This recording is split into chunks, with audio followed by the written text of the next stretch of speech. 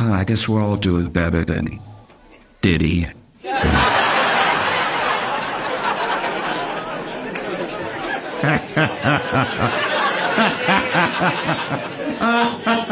Oh, what a week.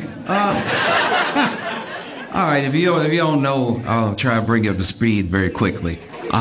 Basically, Diddy has been the devil for decades. And it's really only this year that everything's sort of coming to roost, right? It sort of started with a lawsuit brought by his ex-girlfriend, Cassie. And, in the lawsuit is detailing horrific things you will not, you will feel sick if you read the lawsuit. And Diddy said it was all a lie. Just nothing but disgusting lies about his character, and he settled the lawsuit the next day.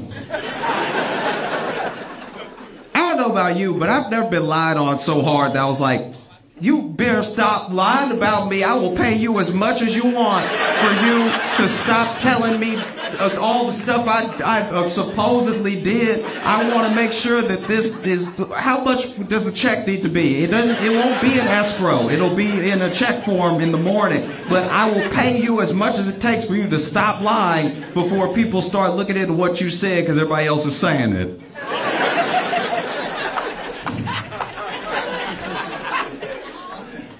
Well, no, it's crazy. And even more recently, more allegations and more investigations have been going into Diddy being an alleged, legally you have to say it, being an alleged sex trafficker and everything, to the point where, this week, the FBI raided all of his houses at once, just to make sure, every single one at the same time, make sure he wasn't house hopping or anything, just going everywhere. They grabbed all the homes and the homies and they pulled everybody outside, and it was truly astounding to watch, because if you've ever watched, I watch a lot of news, so I remember the Roger Stone raid. Anytime the FBI or Homeland Security does a raid, it's a weird hierarchy that you notice, because they'll show up to do the raid, right? So FBI or Homeland Security, they'll be fitted up, right? Top to bottom, they got the AR-15, they got the vest on, full body armor, they got the boots, they got the helmet, and then sometimes they actually have backup. Backup is SWAT. So then SWAT is also there dressed like SWAT, and we know what SWAT is dressed like. And then it will just be the regular police. And it kind of made me feel bad for the local police, because imagine you show up to work and all your coworkers look like Call of Duty that day. And you just have to show up with your chest. That's unfair to them. If I was a cop, I'd be like, y'all ain't got any extra ARs in the trunk or anything. I can't hold something. Y'all just showed up all prepared. Y'all said he dangerous. You know what? I'm gonna wait next to the car. That's what I'm gonna do. Y'all, this is bull. I'm not doing. And truly, watch any FBI raid. All the local police are next to the cars in the street. They're like, no, they gonna get him. They gonna get him. Oh, you better watch out, because they coming. All right. But yeah, they raided all that dude's houses at one time, pulled people out, were interrogating people, were trying to look for stuff in the houses. And meanwhile, a lot of people have been waiting on Diddy's downfall for a long time, so they track his movements. And I want to take a quick second, because a lot of people, as this is mainly a black thing, knowing about Diddy. It feels like the world didn't know. But black people, we knew. We were like, nah. Something happening with him that seems off.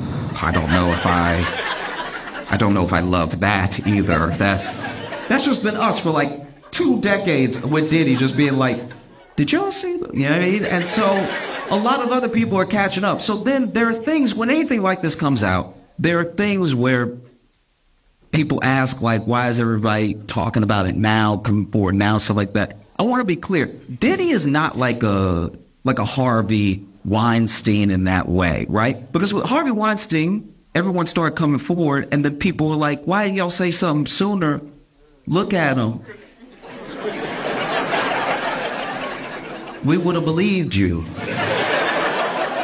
Like, we don't do a good enough job of believing women, but with Harvey, I'd be like,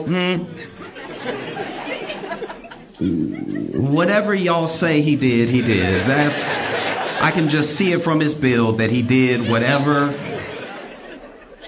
But Diddy's a very different thing. Diddy's scary. A lot of people are scared of Diddy. And you want to know one of the reasons why people are scared of Diddy? Because of where he comes from. There's gangsters, then there's gangsters. Okay? Diddy's dad has ties to Frank Lucas. If you don't know Frank Lucas is who Denzel played in American Gangster. That's who Diddy's dad hung out with. That's who Diddy's dad did business with. So when you ever rewatch American Gangster and you see that scene when Frank Lucas, Denzel, stands up and in the middle, broad daylight, middle of the sidewalk, a dude disrespects him and he pulls out a gun and he shoots him in the head and kills him in front of everybody because he knows nobody will say anything. That's who Diddy's dad ran with, right? That's who taught him his, like, ABCs and stuff. You know what I mean? When you see that scene, that's a bone-chilling scene because it happened. That happened. He did that. He killed someone broad daylight because he knew no one around would say anything, right? So when you see that scene and you see Denzel do that, just know that one of the extras in the background, at least one of those kids, is Diddy. That's terrific, you know? And that's why people are getting so scared of him, because we know that he just moves differently, you know what I mean? And a lot of people have been waiting on his downfall for a long time. So when the FBI was raiding, people were like, where is Diddy? And you know how these kids are now? They're very smart. They can track anything. They track Diddy's plane. And so while the FBI is raiding all of his homes at one time, Diddy's plane is leaving America. And I don't mean getting fueled up. I mean, the plane is over just blue. That's the ocean. The plane is gone, right? And the plane is headed for Antigua. Now, Antigua is still extradited. So a lot of people are like, why would he be going over to Antigua? Then other people said, hey, maybe he's landing in Antigua because everybody knows that's his plane. He's going to land in Antigua. He's going to get on a friend's smaller plane. And he's going to go to a country that doesn't extradite, like Bali, right? So then that plane lands in Antigua, it comes right back. When it lands, turns out Diddy was never on the plane. He was in Miami the whole time. This man is a terrible rapper and an incredible villain. I've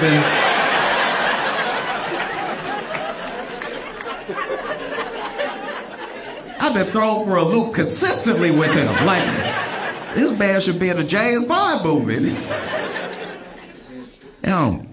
A lot of people are just waking up to how Diddy is, you know. We knew. You know how you know that we knew? Diddy's the only black billionaire we didn't root for.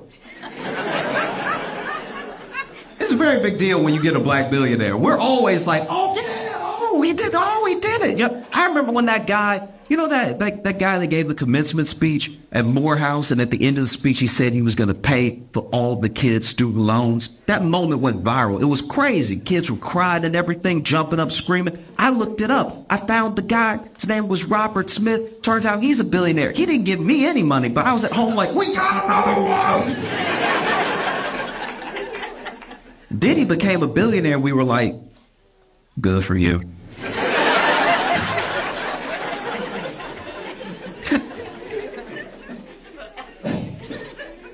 I don't know about y'all, but I absolutely love when home drama spills out into the world. You know what I mean? I don't watch a lot of reality television, so I love when a real life couple just can't take it anymore. You know what I mean? Like they have to have it out, and they have to have it out now. And now is here. And here is where I am. So I get a free show. You know? I think it happens a lot in New York City because we don't have space.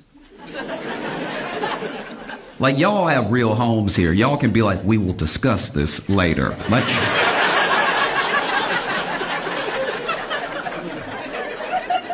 In New York, we don't have that. We're like, I want to argue in private at home, but home don't have no elbow room. I want to argue where I can move a little bit because I'm passionate with my movements. Now, if I'm arguing at home, one time I was arguing at home and I went like this to be like, oh, wait, just like to hold it up. And then I hit my elbow and there's no way to look right when you just stand there like,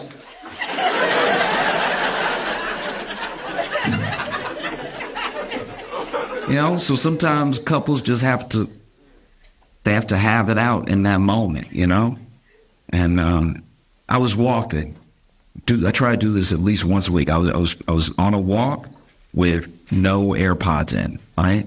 Just really like be around in the world, And I think it's an important thing to do because it opens you up to what's happening around you. And I would have missed this had I had my AirPods in. I was walking, and as I'm walking, I see this dude bust out of the door of his house, right? He's running down the stoop of his brownstone, no shirt on, anything, looking terrified, like, what?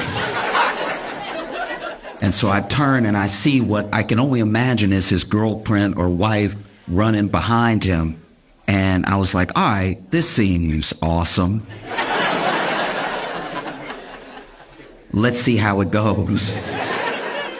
And she has something in her hand, but it doesn't look like a gun, so I'm like, I'm willing to stay and see this through. Because if it's a gun, people get upset, they miss. Now she done shot me, I'm bleeding out. I'm not even part of your love. I'm laying there holding my wound, y'all done worked it out. Like, this could all be for nothing. It's just she's holding something, but I can't see what it is, right? And as he's running down the stoop, she runs down with him, and she gets to this specific step, and then she goes like this, right? She goes like this, and then a piece of what she was holding flies out and hits him in the back, and he goes,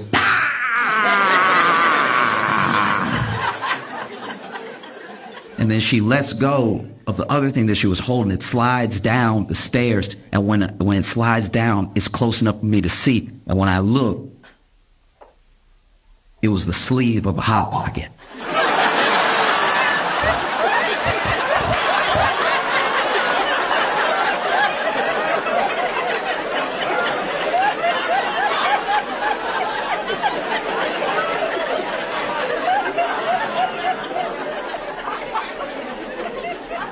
This woman done burned the hell out of this man with a Hot Pocket.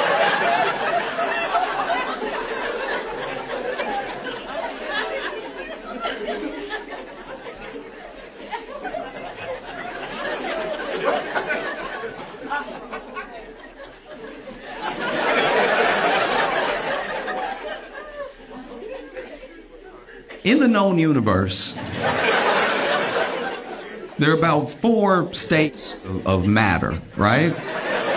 There's gas, there's liquid, and there's solid. There's also plasma. Now, plasma can reach a temperature of about 45,000 degrees Fahrenheit, and just under that. Close second is Hot Pocket juice. Hot Pocket juice must be studied. This will burn your soul. Hot Pocket juice is far too hot. It is absolute insanity, okay? Because we've all been there. We've all been there where you were hungry, you heat up the Hot Pocket, that's going to be quick, and then you went ahead and you put it higher than the instructions say, because you know when you follow the instructions, the middle cold. So then you put it at least 2 minutes higher than the instructions say because you got a different type of microwave. Your microwave doesn't work like the box says. And so you put an extra 2 minutes, but now we're into heated territory that no one, even the people at the company, are aware of, right? And then you pull the Hot Pocket out, you hold it by the sleeve, and you wouldn't even be in this situation if you could just be a gentleman and wait, right? But you're hungry, you're greedy, you can't help yourself, and so you blow, you do blow. You do. You give it a good try, too. You blowing the bread. You're not doing anything for that juice inside. That juice is still bubbling like lava. Wait to bust out. And so then you take your first bite, and because you're hungry, because you're being greedy, you bite too hard, the juice pops out, it hits your lip, and you go, ah!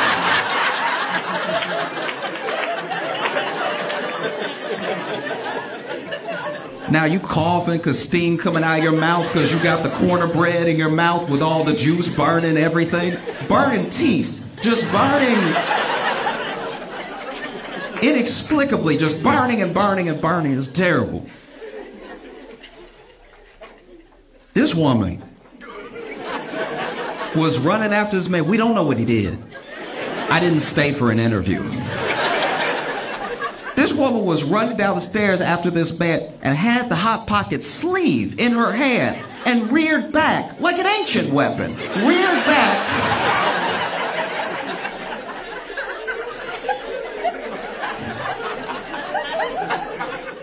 And flung the Hot Pocket out. Flung it like she had done it before. Like,